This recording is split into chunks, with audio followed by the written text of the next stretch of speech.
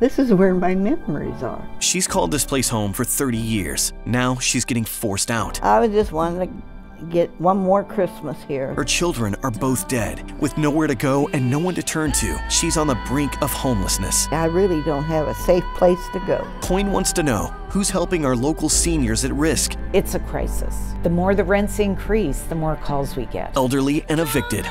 I really don't know what I'm going to do. A Coyne 6 News special report, tonight at 5.